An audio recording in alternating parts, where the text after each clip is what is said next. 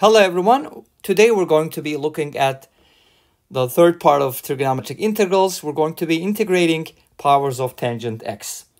Let's go ahead and get started with tangent x to the first power. So there's a few ways to do this. You can do it in different ways, but what I'm going to do is I'm going to write this as sine x over cosine x. And then I will be using the u substitution here. So u equals cosine x. From here I get du as negative sine x dx, right? But I don't have negative sine x, but I can arrange it. Sine x dx is going to be negative du. Okay?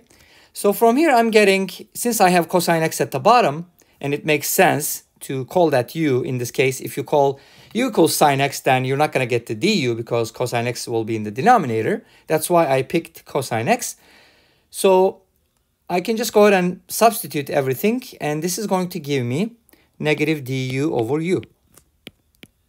And that is going to equal negative ln value of u plus c. Now we know that u is equal to cosine x, so we're going to just go ahead and call that back substitute, and we'll be done with our integral. So the integral of tangent x dx is going to equal negative ln cosine x plus c. Okay, this is an important integral. I wanted to start with the first power because we're going to be using this in other integrals as well. So let's go ahead and proceed to the next level. The next problem is going to be the integral of tangent squared x. Okay, for this one, we're not going to use u substitution. We're going to use a different method here.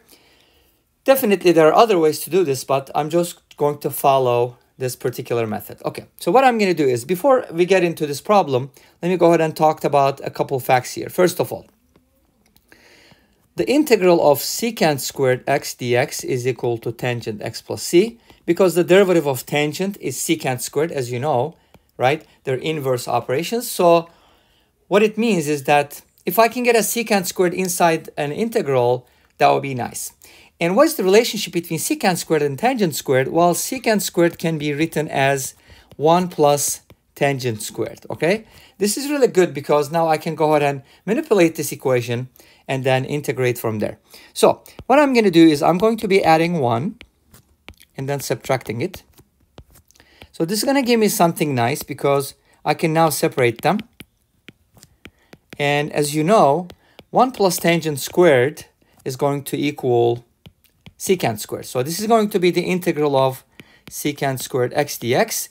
And as you know, 1 is very easy to integrate. That's just going to be x. And then plus c, we can put it at the end. Okay. Now, what is the integral of secant squared? We just said that it's tangent x. So let's go ahead and write it. This is going to be tangent x. Let me go ahead and leave some room for the original. So basically, then our integral tangent squared x dx is going to equal, the integral of secant squared is tangent x minus x plus c.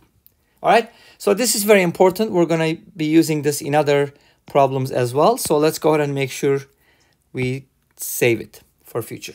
Okay, awesome. So let's continue to the next one. The next one is going to be tangent cubed x. So we're kind of increasing the powers of tangent here. Now this time we do have a tangent cubed. Now, when you have a tangent cubed, again, you can do this problem in different ways, but this is the method I'm going to be using. So I'm going to separate, and a lot of times we use the same method with sine and cosine, right? If you have an odd power of cosine, you separate one of them so that you can save it for du, and then the rest becomes a perfect square, which you can, write in a different way. For example, if you have cosine squared, then you can write it as 1 minus sine squared using the Pythagorean identity. Okay, so that's why with odd powers, we always tend to separate one of them so that we can manipulate the equation better. So what am I going to do then? Well, we're going to write this as tangent squared x times tangent x, right? Okay, cool. Now, we're not going to use u substitution here. Rather, we're going to use the relationship between secant squared and tangent squared. So since secant squared can be written as 1 plus tangent squared, This means tangent squared can be written as secant squared x minus 1. Okay, so they're very closely related, which is cool because now I can substitute secant squared minus 1. But what is so good about it, I'll tell you now. Let me write the tangent x first, and then I'm going to multiply it by secant squared x minus 1. Okay, awesome. Now I'm going to distribute. Let's go ahead and distribute here. We'll be getting tangent x secant squared x dx, and then I can just go ahead and separate them, minus tangent x dx. And didn't I tell you we're going to need the integral of tangent x in other integrals, and it just came up. Okay, cool. What about the first integral though? How do we integrate this? Yes, now we do have a tangent x and its derivative, right? What does that tell you? It tells you to use the u substitution. Absolutely right. So this is going to be u, and this is going to be du. And what is the integral of u du? Well, it's just going to be u squared over 2 plus c. So we can just go ahead and integrate this very easily from this point on. This is going to be u squared over u plus c. And then the integral of tangent x, you will remember, it was negative ln cosine x. But since we already have a negative sign, we can just go ahead and put a positive sign there and write it as ln of cosine x plus c is already there. So I can just go ahead and put it at the end. Now, what is u? I'm going to back substitute. U is tangent x.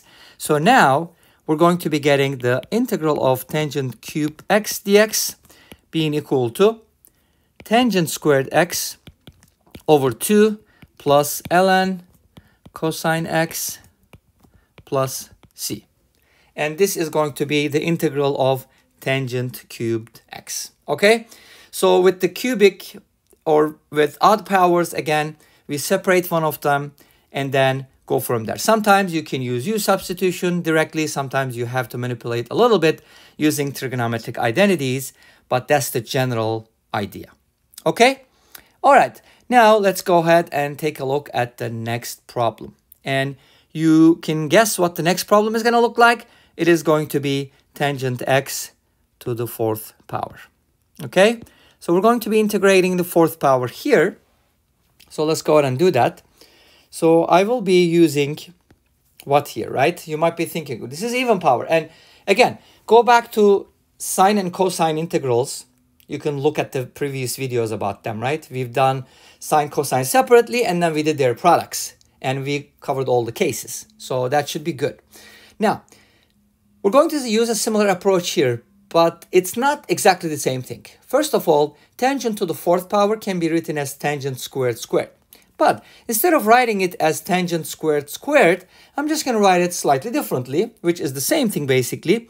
So I'm going to be writing it as tangent squared x multiplied by tangent squared x dx. Awesome. Now, why did I write this instead of writing it as something squared? Because I want to leave one of the tangent squares alone, and the other one I want to manipulate. Okay? Why am I doing that? You'll see in a little bit why we're doing this. It'll make more sense when I do it. Okay, a lot of times like, why are we doing it this way, right? And then you see, oh yeah, this is why we do it. Okay, so now, and what happens if I do tangent squared squared? Then I have to replace tangent squared with something, and then when I square it, I'll be getting powers of secant, which we're going to cover in another video, and it'll just be different, right? So I want to stick to tangent as much as possible. That's why I'm separating these two things that way. Okay, so what am I going to do then? Well, remember again, secant squared can be written as 1 plus tangent squared. Therefore, tangent squared can always be written as secant squared x minus 1. Okay, that's going to be our identity. Which one should I do? I'll do the second one. Okay, so I will be replacing tangent squared with secant squared x minus 1. And this is going to do wonders, okay? Awesome. Now, what are we going to do next? Well, distribute, right? There's pretty much nothing else we can do here. And distribution is a good thing because this is going to be awesome. Okay, you'll see in a little bit. Let's go ahead and distribute. So from here, we get tangent squared x multiplied by secant squared x dx. Now we can separate them. Minus, when I multiply tangent squared by 1, it's going to give me what? Minus tangent squared. And we know how to integrate that, right? Remember, 2 problems ago, we integrated tangent squared. So you do know how to handle integral of tangent squared. That's why we go in this order. First the tangent, then the square and the cube, and then to the fourth power. Awesome. Okay, great. So now let's see what we can do with this, right? Well, another thing to remember would be what? The integral of secant squared x dx is tangent x, right? Okay, great. Now what does this do for us? Well, I do have secant squared x dx here, which means this is easily integrable, right? If you have something easily integrable, then you should always think about use substitution. Why? Because you have the derivative of something already in the equation, right? Or in the expression. Well, here's the next step. So that's going to be du, right? So this is going to be my du. Okay, fine. This is du. But do I have u or some power of u or something that looks like u? Yes, I do, because if u equals tangent x, then this is going to work. Look at this. If u equals tangent x, then du would be secant squared x dx. How do you find du? By differentiating, right? And the derivative of tangent is secant squared. Awesome. Then from here, I'm getting something like u squared du, which can be written as u cubed over 3 plus c. Awesome. Then I can just go ahead and integrate this expression as u cubed over 3, where u equals tangent x, and the integral of tangent squared x I already know from another expression. Then let's go ahead and put it all together, and that's going to give us what? And what was the integral of tangent squared x dx? If you remember, it was tangent x minus x plus c. Okay? Awesome. So I can put the constant here. Doesn't really matter. We're just going to have one constant at the end. Okay?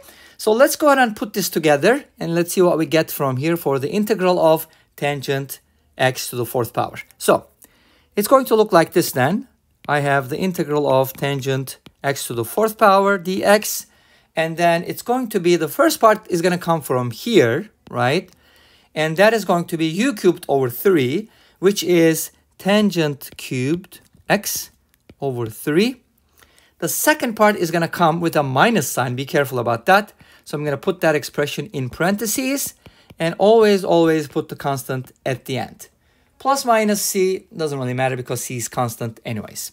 Okay, so then if we simplify this one more time, we're going to be getting tangent x to the fourth power is going to equal tangent cubed x over 3 minus tangent x plus c. And that's going to be the highest power that we go to in this video. Okay? I hope you enjoyed the video. I hope this was helpful. Thank you for watching. Please comment, like, and subscribe. I'll see you in the next video.